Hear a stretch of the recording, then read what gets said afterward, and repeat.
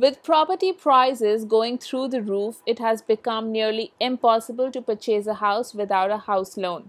While finding a suitable location and a well-constructed building might not take a prior preparation, raising funds to purchase a property is always a long-term plan. Banks, after all, only give you 80% of the property value, and the rest 20, that's your down payment, is a challenge which is unique in itself.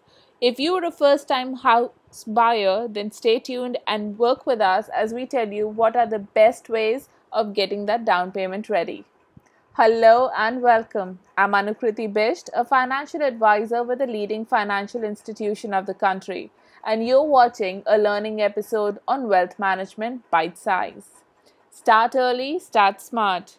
Buying a house needs planning well in advance. Arranging the down payment is a long-term project and it needs a good deal of discipline and dedication. You can save for it through investment instruments such as mutual funds, fixed deposit or others. You must pick an instrument based on the time that you have in your hand. To get a better idea of what your down payment would look like, make sure that you are analyzing your real estate market of possible locations of your dream home.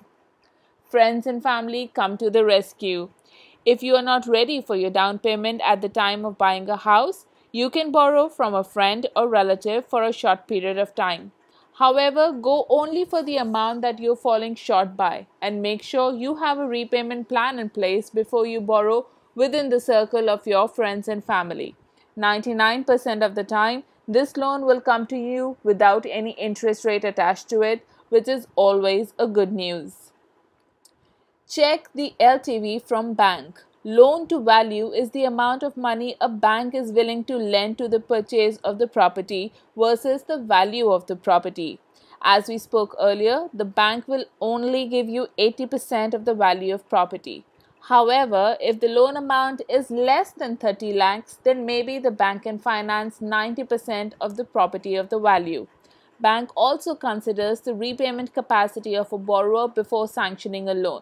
So make sure that your credit score is a healthy number. Anything above 750 on your CIBIL should not be a trouble for you at all. Other costs that you should be aware of. Customers often miss out on the associated cost of buying a house. Stamp duty and registration charges are two such costs which will definitely be there and do make a very large dent in your pocket. While registration cost is somewhere around 30,000, stamp duty cost about 5% of the circle rate, ready reckoner rate, or the actual property value, whichever is more in value. While you raise funds for down payment, make sure you have a contingency plan to help you tie over in case of unforeseen emergencies. You should always have a backup fund ready to take care of your EMIs as well. Thank you for watching. I hope you found the information on this episode value adding. Don't forget to like us, share us, and subscribe to us. See you soon.